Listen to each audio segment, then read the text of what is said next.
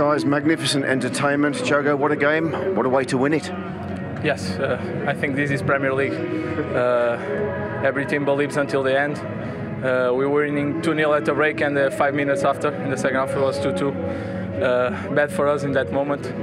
But I think in a game like this, when you win, you feel the greatest man in the world. Ryan, you had to dig so deep today, didn't you?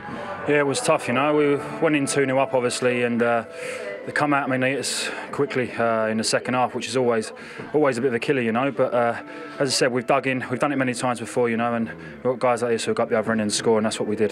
What did happen at the start of that second half? Because at 2-0, it was looking comfortable for you. I think it's just mistakes, to be honest. I mean, the first 5-10 minutes of the second half was just erratic, you know. There was things going wrong all over the place, and I'll tell you now, if it's 3-0, I wouldn't have fancied going back in and changing them after to the managers with that. No. Your second goal, Wolves' third goal, great finish, but what a pass from Ruben Neves.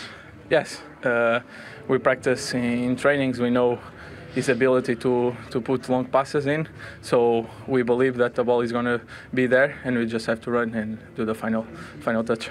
Congratulations on your first Premier League goal for Wolverhampton Wanderers. Probably seems like an awful long time ago now, doesn't it? But at that stage, at 2-0 early on, did you think, yeah, we've got this? Well, to be honest, I don't think you can ever say that, you know. We knew it was going to be a tough game. I mean, there were spells in the first half where they were good as well, you know, but it was good for me personally to get the goal. But ultimately, at the end of the day, we need the 3 points, and that's what we got.